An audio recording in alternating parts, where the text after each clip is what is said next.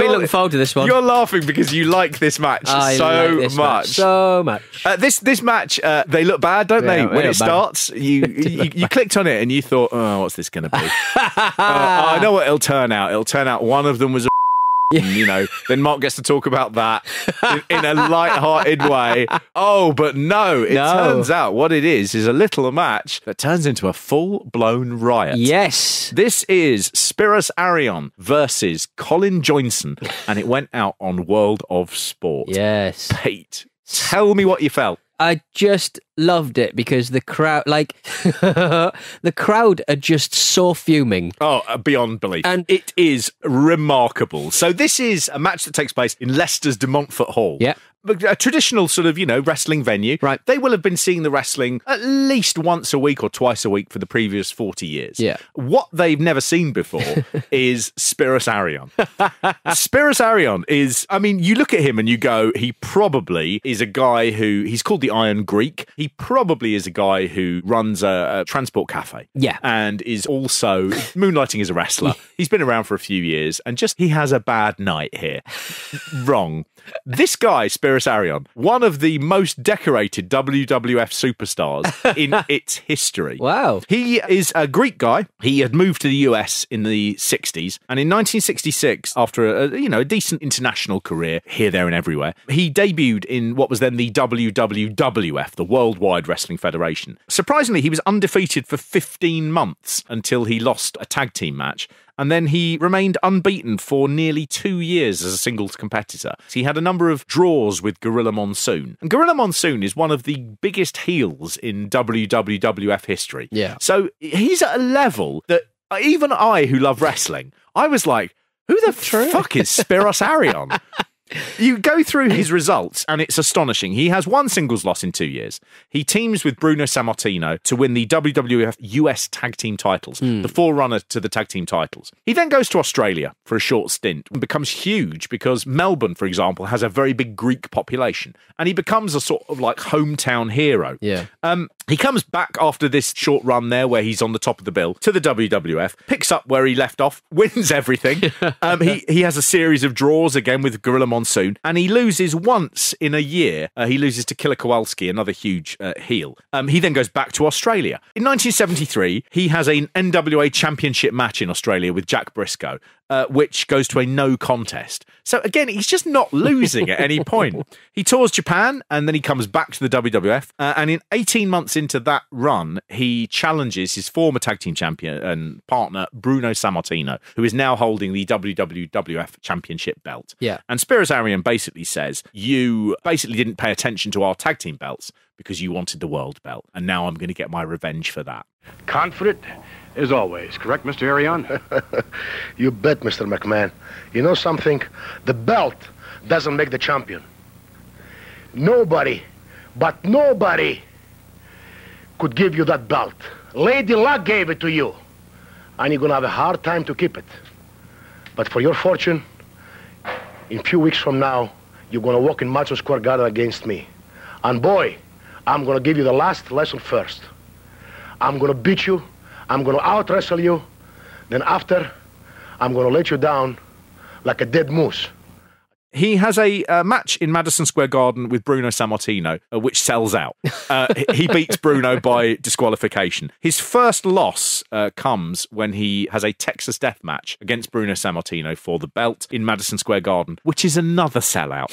And then, in 1975, that is called the Match of the Year by Pro Wrestling Illustrated. His final MSG sellout that he does against Bruno Sammartino is in a Greek death match, and it's broadcast on HBO. All of this stuff is so weird when you watch the match where he's in Leicester de Montfort Hall. Yeah. He loses to two people for the rest of his career after this challenge for the belt. He loses to Andre the Giant and Chief J Strongbow. That's it. No one else. What a career. What you don't realise is this man, for 30 years, has been headlining sold-out crowds across the world in huge arenas. How he's ended up here is just puzzling.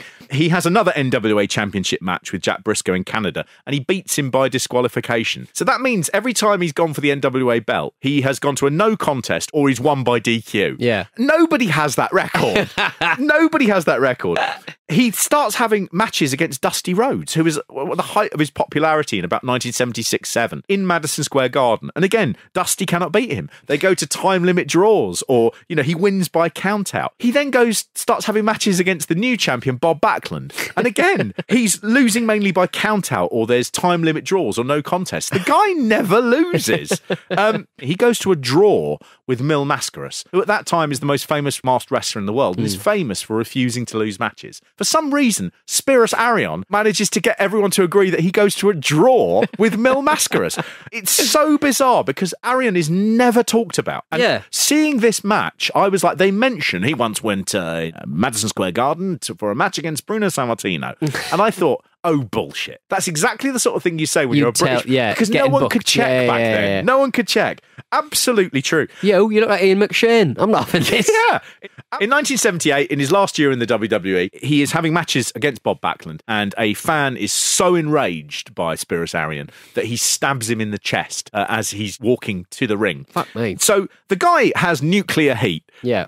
In 400 matches in the WWE, I counted that he'd lost around 10 times. It doesn't make any sense at all.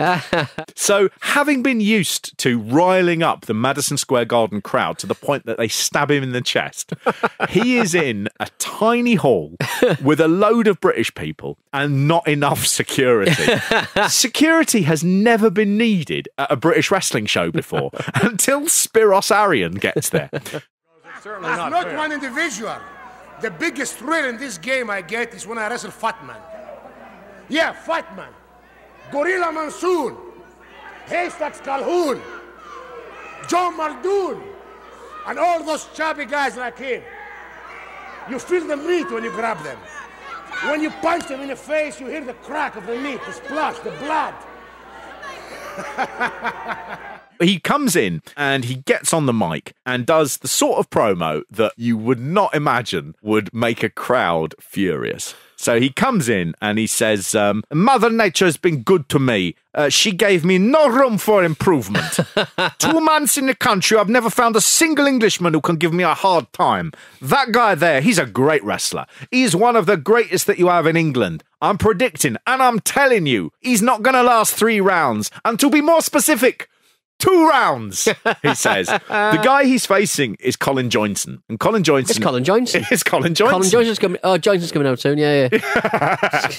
He's from Stockport. He's a little guy who was one of the first people to be nicknamed the British Bulldog. He also was called in Germany when he performed there the Pocket Tank. Because he's 5'7" and quite a stout boy.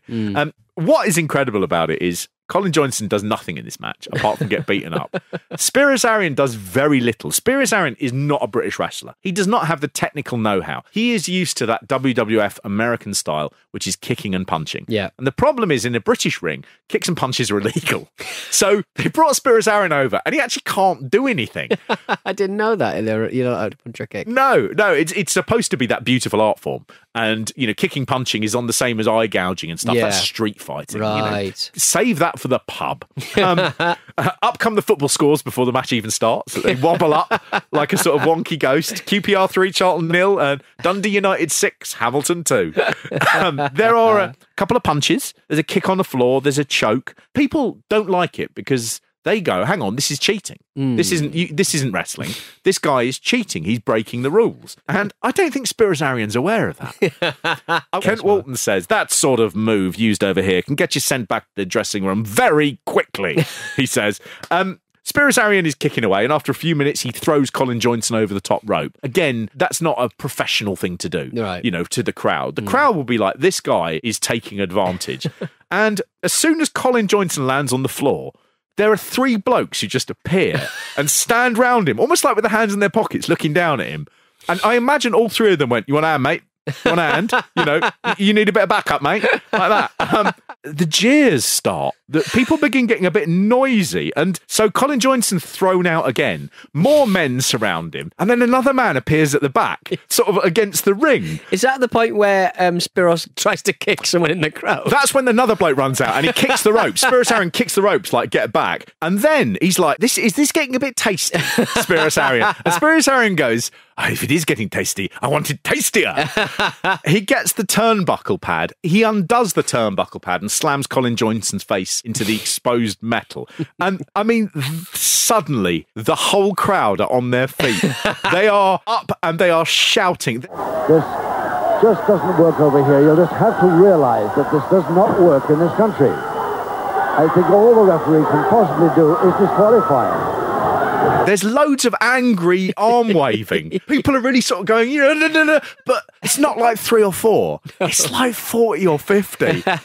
Now, whatever angle the camera cuts to, whatever shot they take, there's always loads of people milling around in the background, getting closer and closer. And some of them are just kind of like, there's one bloke with a tash who's laughing, who's dressed in like bell bottoms, and you're like, he's kind of enjoying it, but you know he'd stick a boot in. Oh, completely. And suddenly, without any warning, they're swarming the ring. And they've got a funny thing of just going, I don't know whether I'm allowed to go in the ring, but my body's pushing me and it's I'm really pulling weird. back. Yeah. It really is strange. Arion just starts kicking at the ropes. And I think that's 2 things. One, that is a wrestler reminding people that if you keep going, I will do this to you. First. And I've got height advantage because I'm in the ring. But the other thing is, it just riles people up more. Boom, and they're going back and then they're going, come on. There is a fucking brilliant bit where suddenly a shoe is thrown. It sails through the ropes and another bloke on the other side catches it. Catches it beautifully as well. Arion turns round and sort of spins around looking for the shoe. And as he turns around fully, the bloke lobs it into his back. I mean, it's just, everything is going a bit tense. There are blokes pulling their jackets off. Yeah, like they're going to start fighting. This is all going mad. Suddenly, Max Crabtree, who's the promoter, is in the ring, and they're sort of going, okay, Spiros Arion is being disqualified. That's the thing, because he's done all this. It's the only way you can get out of this. Mayhem all over the place. Ladies and gentlemen, the referee has no option but to stop the contest and disqualify the Iron Great. When he's in the ring, there's a bloke, he's got the most 70s look. He's got a feather cut hairdo. He's got a brown sleeveless knitted V-neck and a bright mustard yellow shirt. Beautiful. And he has got on and they've pulled him back and his legs are going and he's fighting and they're just, everything is breaking down. You suddenly realise that all the security there are men in their like 70s and 80s who have basically served in the war and are now like theatre wardens. It's just amazing. There's a guy who suddenly gets up on the near side of the ring wearing a leather jacket and Colin Joynson just punches him. Yeah. He goes, boom. Yeah. And suddenly you've gone, the wrestlers are now, like, there is a sanctity about the ring. Yeah. You know, but suddenly the wrestlers are like, we've got to work together here. You know, this is going bad. What they choose to do, and it is entirely the right decision, is suddenly Big Daddy is coming out. Look, if I think anything, I just love the fact that he's back there going, Big Daddy, can you just calm everyone down, please? Well, I mean, credit to Spiros Arion. Spiros Arion has done exactly what he's supposed to do, and that is he is supposed to be a bad guy and he's supposed to wind up a crowd and get heat. He has done that. By the time they've gone, he's disqualified before Big Daddy comes out. Max Crabtree's like, he's disqualified. And Spiros Arion grabs the mic, and you're like, Spiros, mate. Spiros, don't do it. Got to stop this, mate. I didn't know you guys were pre-menstrual. You what, mate? You fucking what? Oh my! No. It's absolutely magic. Yeah, it's wonderful. It's just great. The best thing about it is, as this is all going off, Spiros Arion suddenly has the shoe again, and he lobs it right at the man who threw it at him about 50 seconds before. And in the melee, he's like, "Commit this guy's facial memory." Right? He doesn't throw it like, "Hey, I'm lobbing at the thing." He finds the person he really fucking throws it hard. He whips it. Wangs oh, it. You're going to throw a shoe, you'll get shoe straight back at you. Out comes Big Daddy, points at Arion, and Spiros Arion is like, yes, this makes sense. This is a good out. Yeah. The two of them will never have a match. No. They never have a match. There's no question of them having a match. It's just like, get Daddy out. People will listen to Daddy. As he comes out the ring, the crowd just swarm Spiros Arion. They just are on him. And probably expected another stabbing. Yeah, well, Kent Walton just suddenly, he says, he goes, there he goes, breaking a chair and taking it with him on the way back. And it's like, I bet he fucking did. He fucking did. That to me is a proper, you have heard the stories in Madison Square Garden when the crowd rioted and the wrestlers are in the thing and they break the chairs and they are just like, if you come near me, this is going through your eye. Yeah. Spiros Arion bringing that to the Leicester de Montfort Hall, smashing a chair and just like, you wanted this? You know, just, I think I saw the blue tones there. I tell you one thing. Bobby Buckland. May God have mercy on your soul. Because I ain't gonna show none. I never show pity to my opponents. When they down, I kick them. When they plead for mercy, I kick them. When they bleed, I punch them where they bleed. And where they hurt, I try to pulverize them and cripple them. So you know what to expect.